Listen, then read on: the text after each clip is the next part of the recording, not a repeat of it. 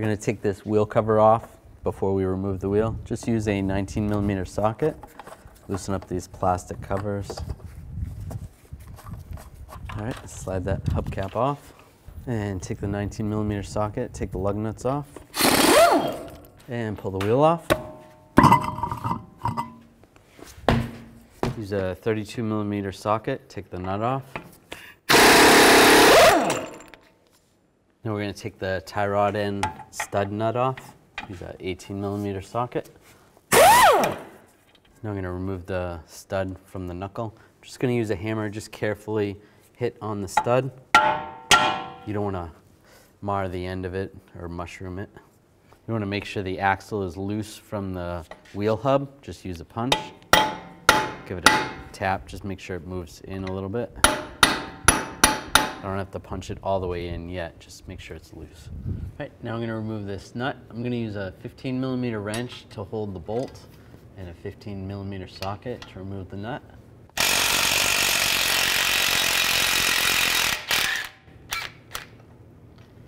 There you go, take that off. You can slide the bolt out.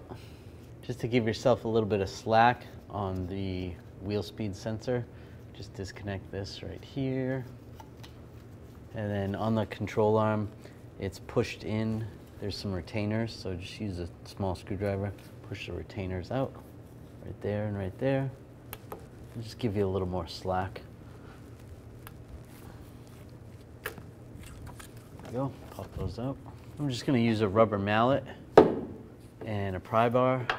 I just want to separate the ball joint from the knuckle.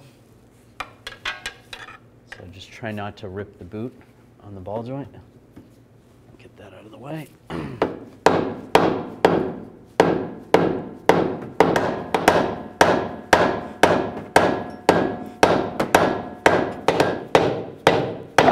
There we go. Separate that. Let's move it to the side a little bit. Now I'm just going to hold the knuckle and just hammer out the axle from this side. And then I can use the punch.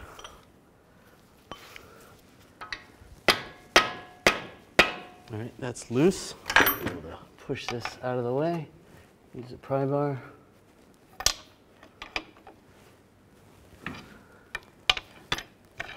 There we go.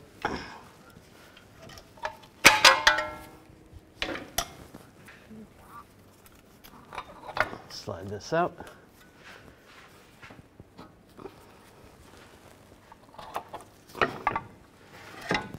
And just keep in mind there is going to be a washer or a spacer right here.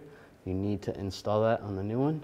I put a drain bucket underneath the transmission, underneath the vehicle, and I'm going to use this fork. This is an axle fork to remove axles. Just get this in between the transmission and the axle. There. You could also try to use a pry bar or even a couple pry bars. And now I'm just going to give it a tap.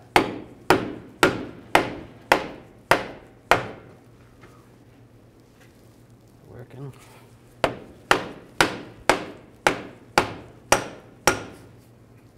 And there it is.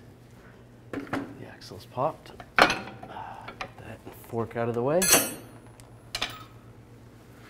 Just grab the axle, slide it up.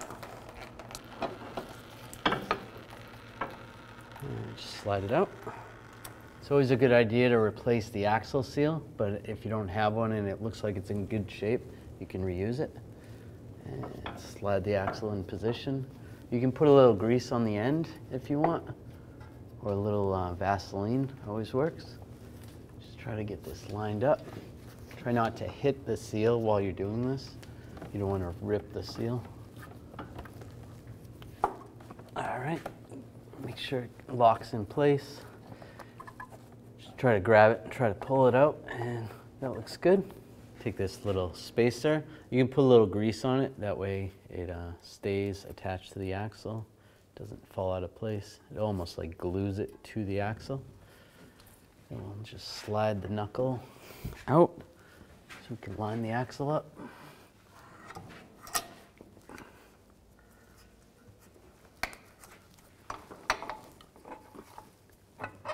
Go through the hub. Now take the lower ball joint, get it lined up with the knuckle.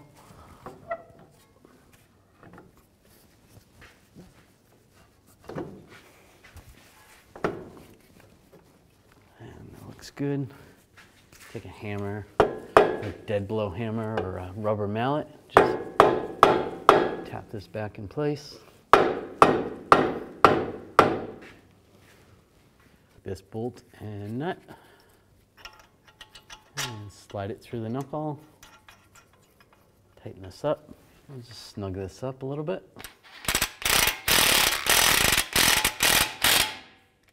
All right, so it is recommended that you replace this bolt and nut when you're doing this job. We're going to reuse ours. The first torque, you want to torque this to 37 foot-pounds.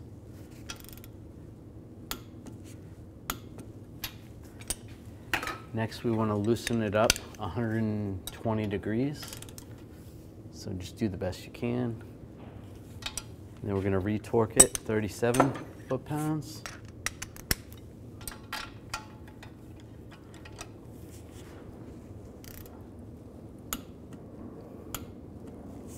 And then after that, if you have a torque angle meter, do the best you can. You're going to tighten it another 35 degrees.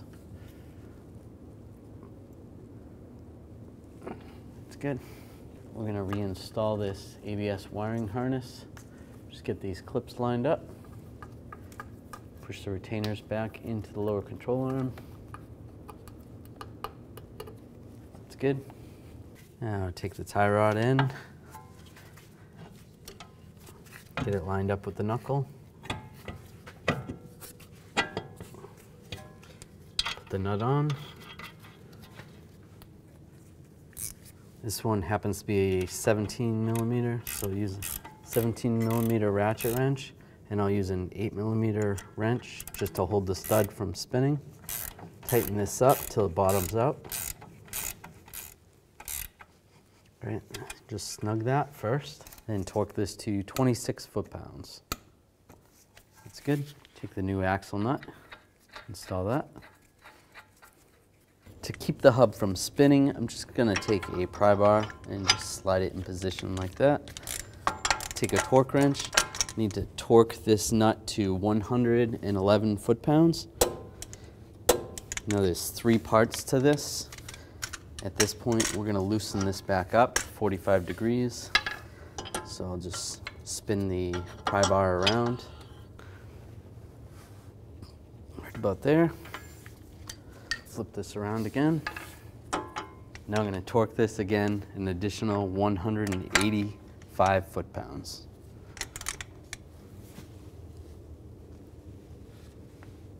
There we go. Now after you're done this job, you're going to have to top off the transmission fluid because some of the transmission fluid came out. So right on top of the transmission, there's a fill cap. Unscrew that fill cap right there. You're going to want to use a transmission style funnel. And the easiest thing to do is just take the fluid that went into the pan and pour it back in, as long as your pan was clean and the fluid looks good. Now this fluid doesn't look that good, but we're going to put it back in. Or you could take about half a quart of the proper transmission fluid, dump it in. With the car running, you're going to shift through the gears, go to reverse, neutral, drive, let it stay in the gears for a minute, and then back to park, and then you're going to let it run for about 3 minutes. This is where the level check plug is. You're going to take a 11 millimeter wrench and remove this while the engine is still running, transmission is in park. Make sure the vehicle is on a level surface. Remove that. Make sure you have a drain bucket underneath. You're going to have fluid come out.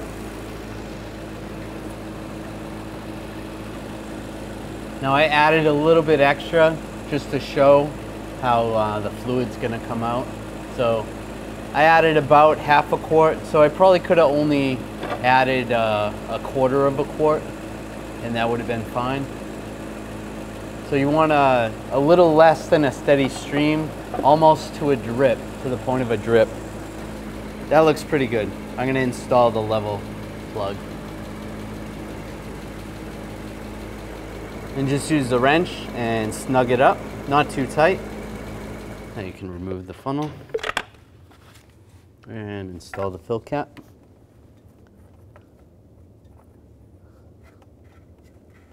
Just make sure the engine's off when you're doing this. And you're good to go. After you're done this job, you want to make sure you go to a local garage to have the vehicle aligned so you don't have premature tire wear. Install the wheel.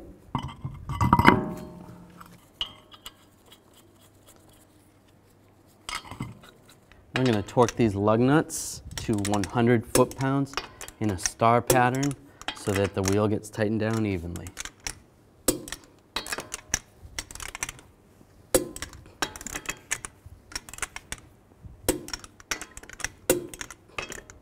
Just going to go around again, double check. Line up the hubcap and just take the socket and tighten these down. Just do it by hand, otherwise you're going to strip these out.